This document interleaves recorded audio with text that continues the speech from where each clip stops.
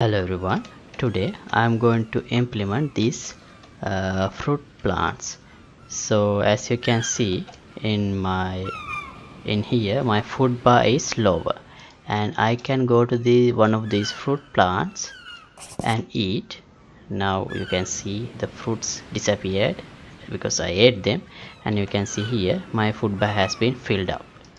So similarly here I can eat them. Actually I haven't implemented any eating animation, so effects to show the eating yet. I'm gonna add them later. So this is the part I'm gonna work on today. And this episode is sponsored by these generous patrons. Thank you very much for the support you guys are giving me.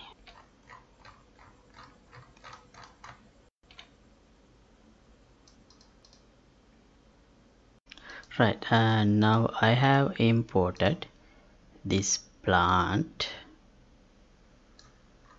this one, and also a fruit. It's actually, this is a lemon, but I'm going to use it as the fruit. Oh, texture is not there. Okay, this is the fruit. Actually I could just use a spear as well for that, not a big deal. Right, now I'm going to create a simple plant with fruits. So let's go to blueprints and create plant.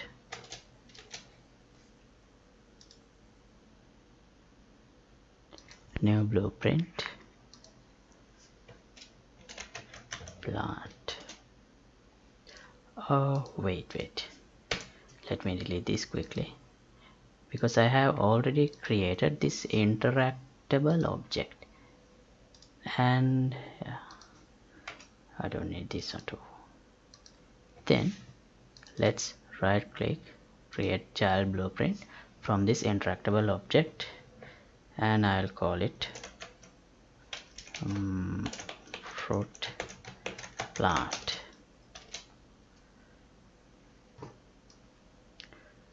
Right, now let's add this plant mesh.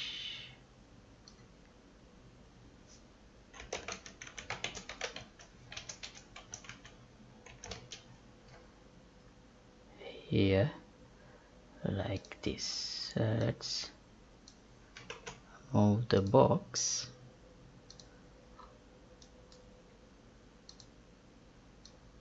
to a place like this, so it covers the entire plant and the plant starts in the root. The box is not submerged. I think we can make this a little larger.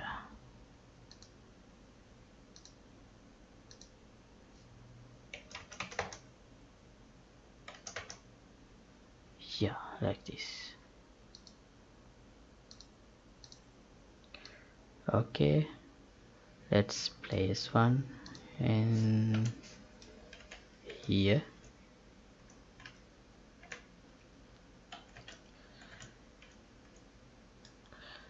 And if I start the game,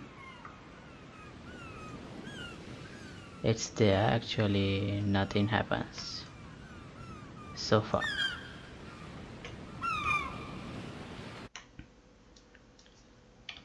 Right, so right, and here if I open the interactable object, here when I overlap with the box, it calls a set interactable object on the character, and for this rock bed we show the action sleep.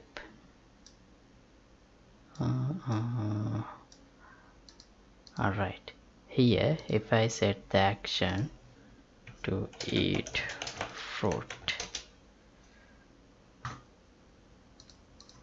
then if I go here I should get.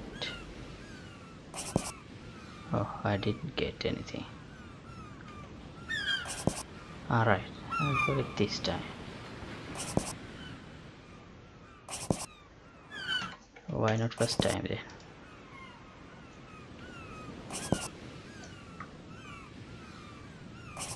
Right, eat fruit. Okay, so I get the message eat fruit. Then let's actually add some fruits here. So for that, let's open this mesh. Let's add socket.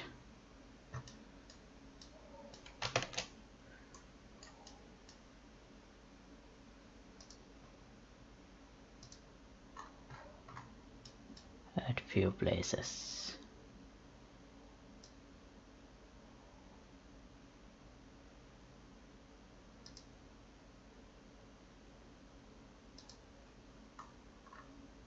Okay. And another socket. Alt and drag.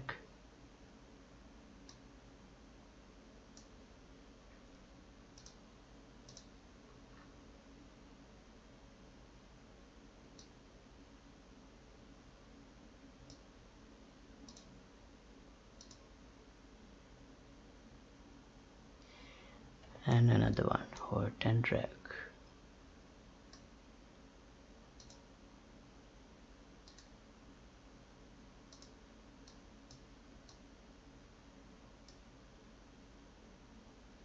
Why not here?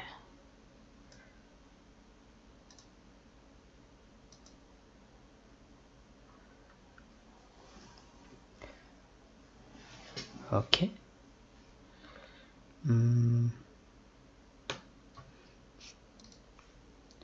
Right.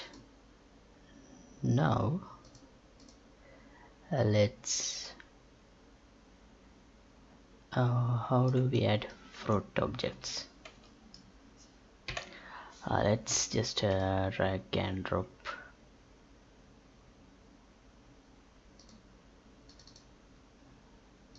this lemon. I'll rename it to fruit. Then drag and drop under this. Let's call it fruit 1 and let's attach it to the socket.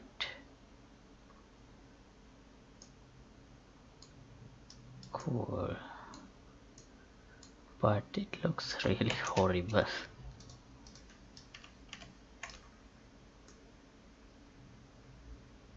Yeah, it looks horrible. Let's just use a spear. We have this.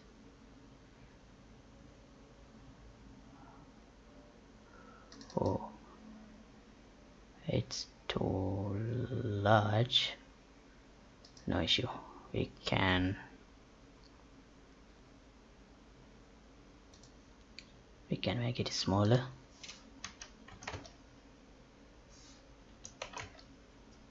Still too large. Okay,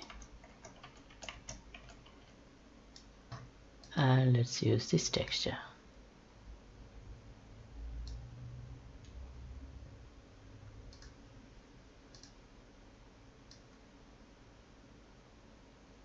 This material.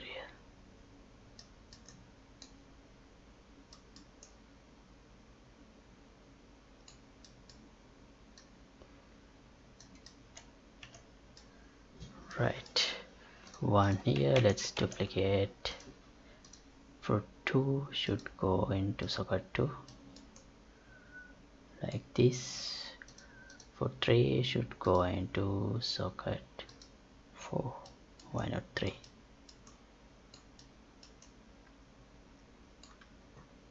Oh, socket 4 is not correct.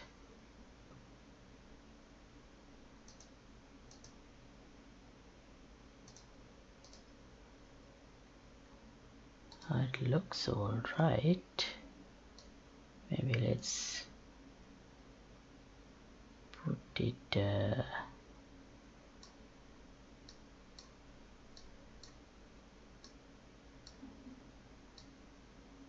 here.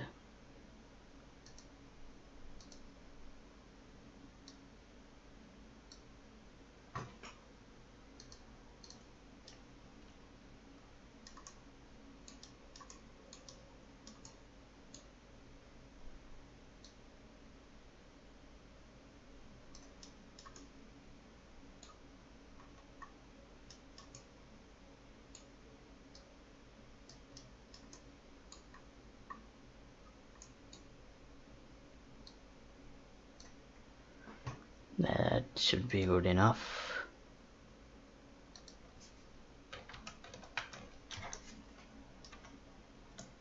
Right. Now this has fruits.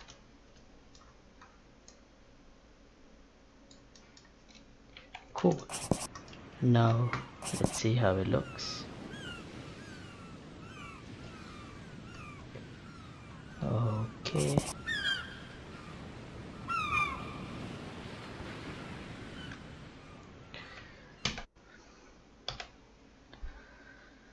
Right, now let's implement the 𝐿 function. Right, so let's implement the 𝐿 part. So for that,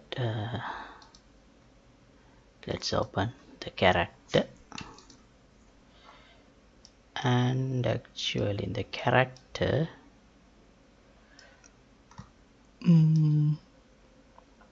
no, we already have implemented interactions, so all we have to do is press E, and here we have this start interaction and action montage. So let's override this, and here actually we can copy the same thing.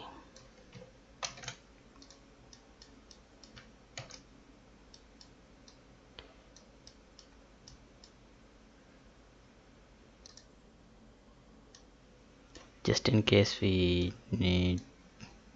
make some changes later on, I'll add a call to a parent function as well, but for the moment it doesn't do anything valuable. Right, and yeah, I'll remove this part.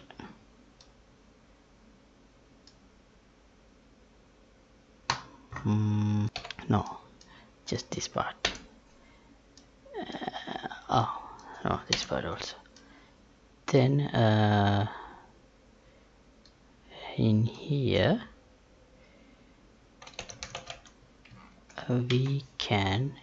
there should be some event to update these character properties, hunger and hydration. Where is it?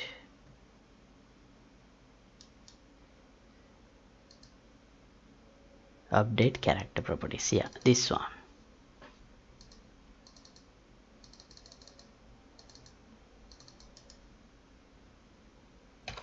This one. So let's call this here update character properties, and here we only have what happens is only eating fruits. So therefore let's, for the delta hunger, I'll give 0.3 because we have 3 fruits and each fruit adds to food points 0.1. Assuming that, I'll do it like this, and then get them all, set hidden in game, all of them.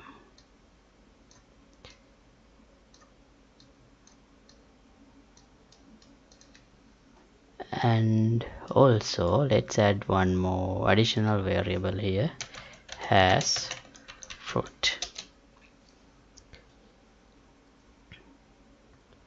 or yeah, has fruit. Initially this should be true, and after I eating this, set has fruit to false. Then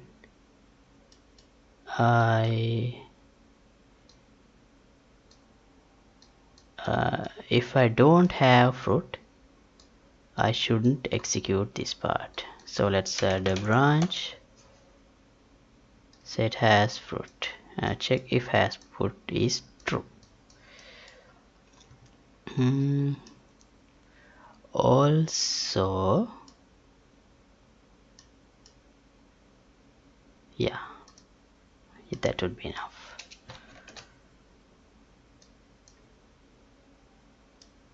Right, now let's see what happens.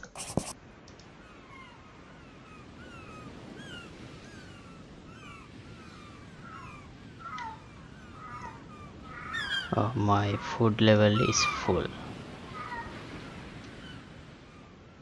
It's reducing actually.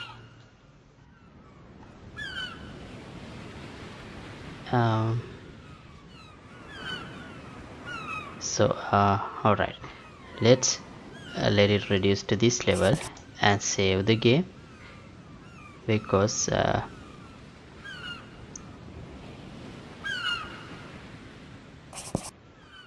right now when I start, my food level is already less, already reduced. Alright, and then actually I use this implemented digest, something like digest somewhere, yeah, here, to reduce that food level with time, but I'm gonna make this 30 seconds. Well, maybe 500 seconds, because I don't need it to reduce that fast. So yeah,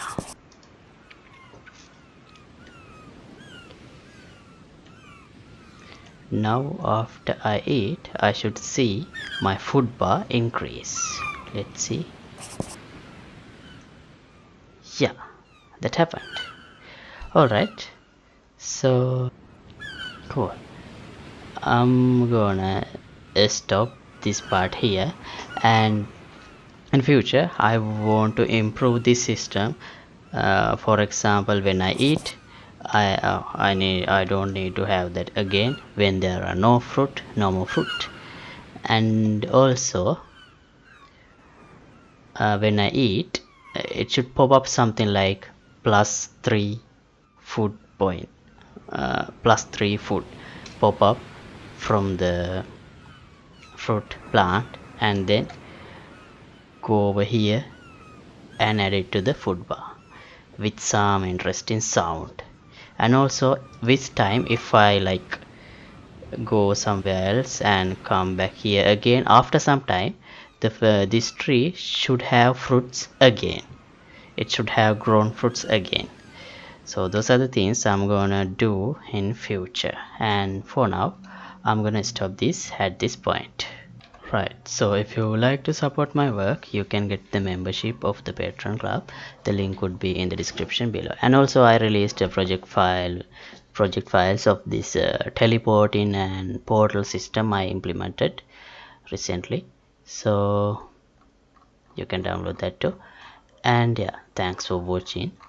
Project file update of this project will be also available here in Patreon page, and see you in the next episode. Goodbye.